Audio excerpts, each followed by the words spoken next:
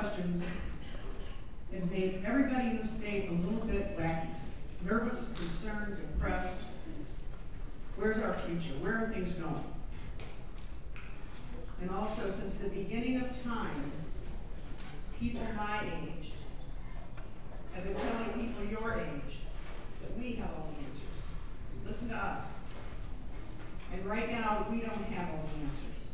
The shift in this economy has just shaken us to our very core. It's different, it's big, and I think it's an opportunity.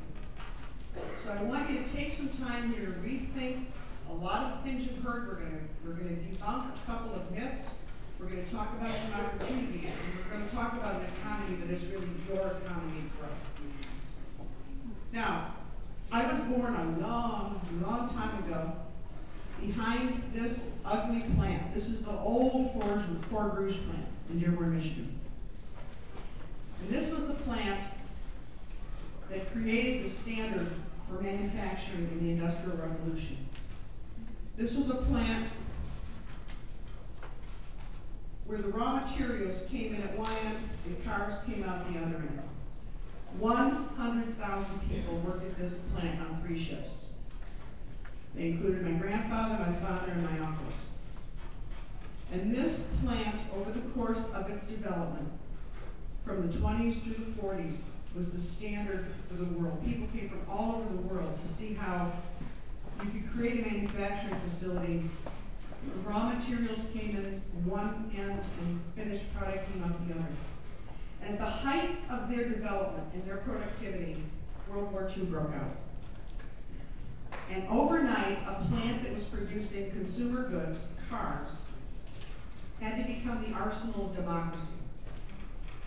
And that plant shifted its production, and almost overnight, the jobs that were held by my grandfather, my father, and my uncles were then held by my mother and my aunts.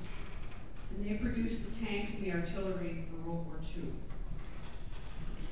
That manufacturing model was what created the 20th century economy in Michigan.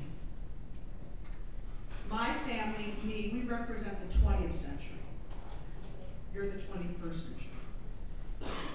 I come from a family of miners, coal miners, factory workers, and barbers. My father has a 7th grade education. My mother is the only one in her family of 9 to graduate from high school, and I'm the first female to graduate from college. Again, pretty much a 20th century story.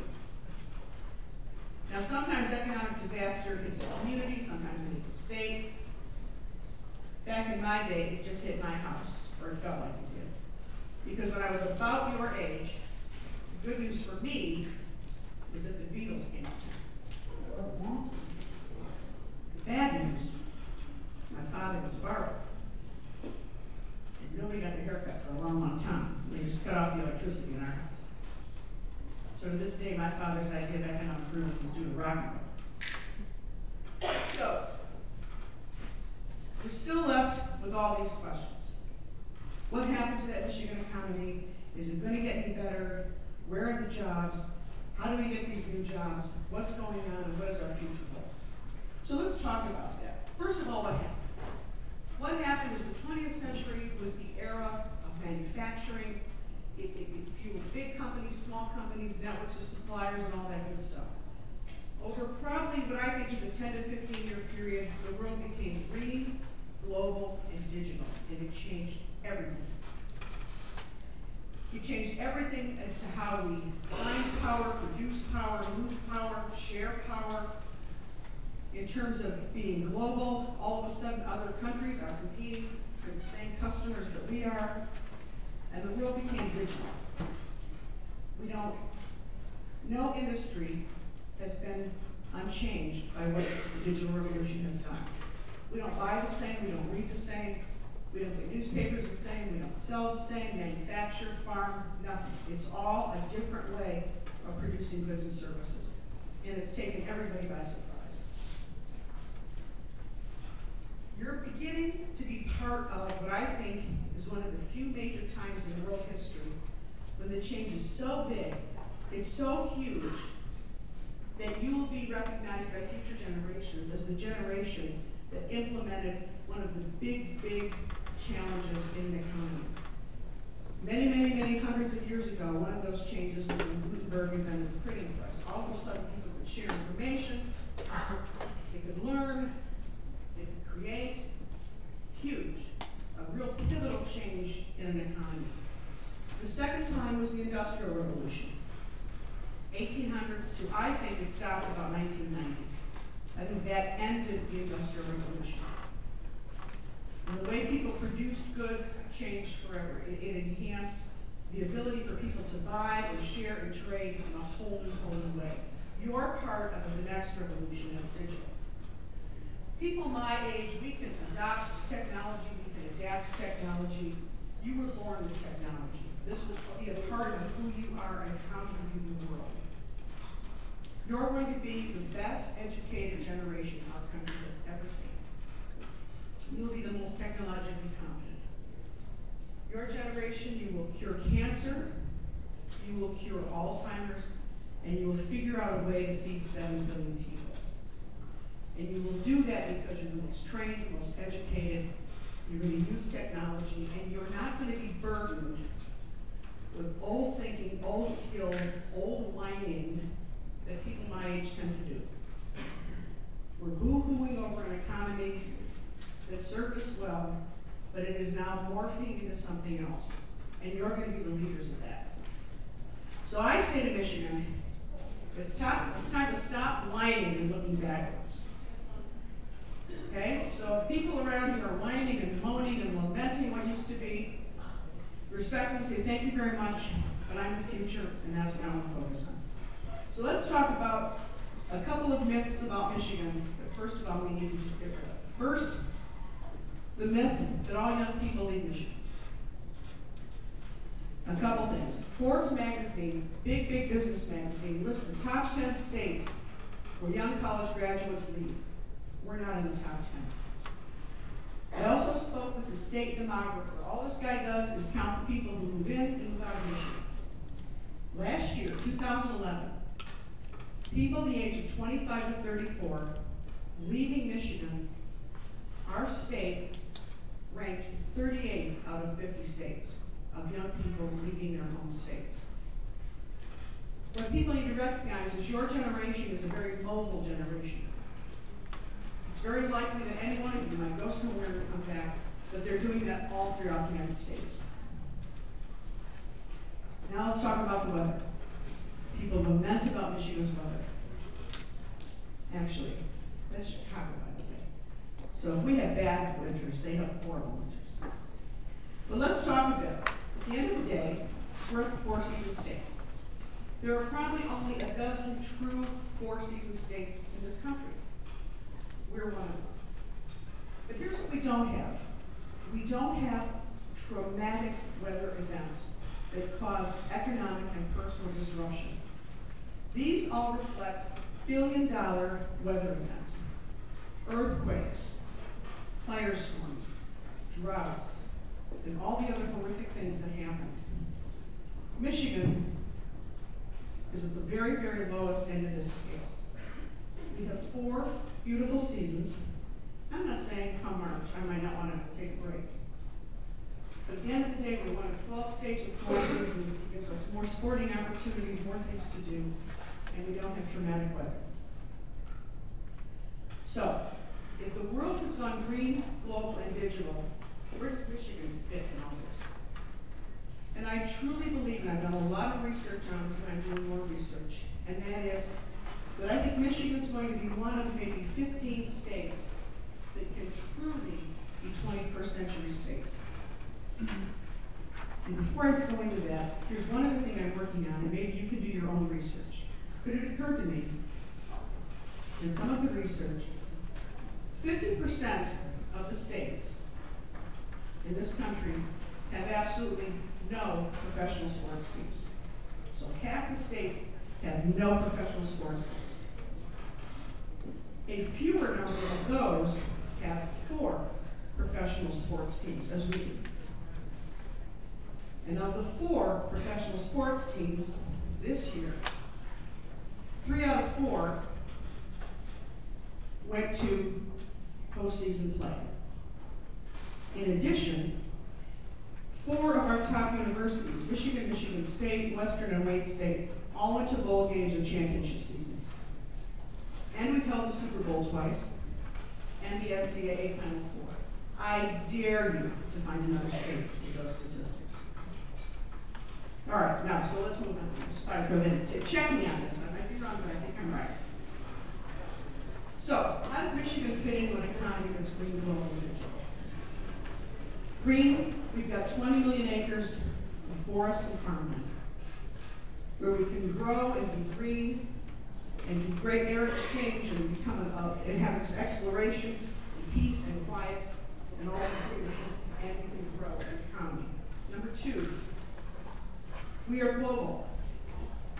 And third, we're digital. We're a state that is embracing change in all 3 of these areas. Green, the forest and farmland, we're very, very proactive in alternative energy, particularly up in the thumb. I drive up from Detroit and I pass a whole lot of sticky petroleum plants. And I see the wind turbines, and to me they're a work of art. And I've done a little YouTube clip that I'm sending to everybody I know so they can see how beautiful they are. But at the end of the day, we're also a high concentration of fresh water. We live in an area that has the highest concentration of fresh water on the entire planet. This is a map of the world. There are just a few areas that have fresh water. And here's where you live, kids, right here. That's an amazing natural resource. It will make oil and gas look like nothing in the future. This is a big deal. As we go forward, what does it mean to be part of the global state? For us to enhance our economy, both for Michigan and for the nation, we need to send our products and goods out to other countries. We can do that in Michigan. Did you know if you're eating black beans in London, England, or Mexico City, they're from Michigan? We have the airports, the waterways, we have several international borders. There are very, very few states that can lay claim to that. So we've got the potential of anything we produce of getting it out to the world market. Still, there are questions. What does that mean for me? What does that mean for my career? What does that mean for our future? And I'm only going to touch on a couple different economies. But I'm telling you, you live in a state that will be one of 15 that are truly ready to be 21st century states. First, let's talk about agriculture. Michigan, it has the second most diverse agricultural economy, second only to California. We grow and produce more items, diverse agricultural items, only second to California. Secondly, in the past 10 to 12 years, the way people think about food, they want to know where it's grown, where it's from, where they purchase it, how it affects their health. The relationship of people to food and where it's from has changed forever. That can do nothing but enhance the agricultural economy of Michigan. I go to Eastern Market, which is an open-air market in Detroit every Saturday, and at its peak in the summer, 50,000 people come to that market every Saturday. And they jump over each other to get to Michigan farmers. Detroit considers Michigan farmers to be rock stars, absolute rock stars. That's a new and different energy that was not around 10 years ago. Let's talk about tourism. Again, a four-season state. I have family from Arizona who say, you know what, we're coming back for 4 months in the summer because we miss the green, we miss the water, we even miss the rain. We have the top-rated social media site in the country for tourism. In addition, Time Magazine listed Grand Rapids as a diamond city. Young people said, I don't think so, and they created a lift-up that has had 5 million hits. It's the Grand Rapids lift-up, and it's worth checking out. In addition, Good Morning America asked everyone across the United States to name the most beautiful spot in America. And they identified the Sleeping Bear Dunes. So again, with 4 seasons, and with all the natural beauty our state has, tourism is an ongoing, wonderful opportunity. Next, manufacturing. They predict 30,000 additional manufacturing jobs in our state by 2015. But these will not be the manufacturing jobs of my uncle and my grandfather and my father. Manufacturing jobs now require experience, skill, and education. Very sophisticated equipment. I don't know if any of you will have an opportunity to go out to the auto show this year, but the amount of technology in autos and trucks right now is beyond what anyone could have anticipated 10 years ago.